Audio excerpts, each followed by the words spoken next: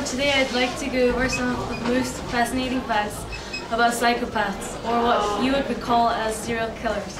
So first, I will talk about some of the key characteristics of their mentality, and then I will explain some of their social traits, and last but not least, I will talk about their place in our society. So first, let me talk about their mentality.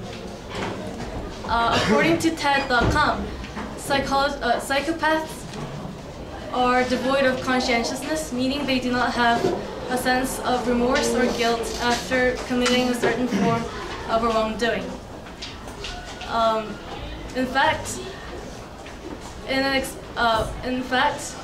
experiment conducted by Hare, a noted psychologist, showed that psychopaths were unable to distinguish pictures showing smiley faces from those of frowning faces. So moving on to my second point. Moving on about their social traits.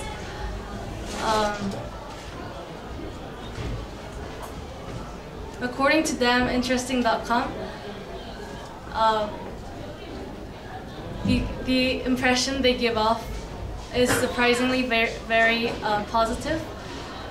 It is said that their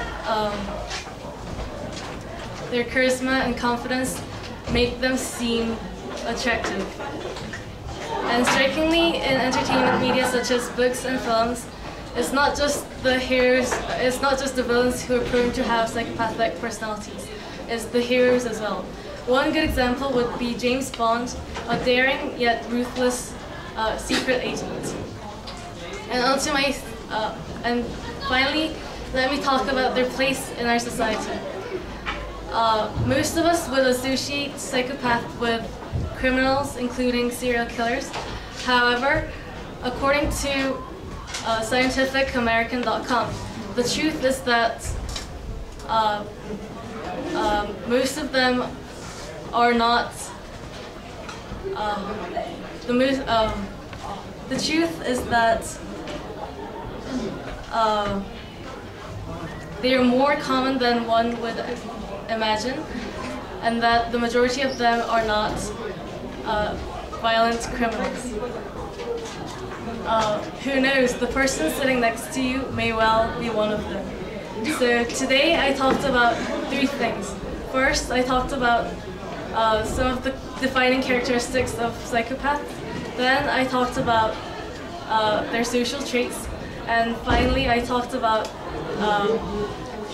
their place in our society. I hope you enjoyed my short lecture on psychopaths. Thank you.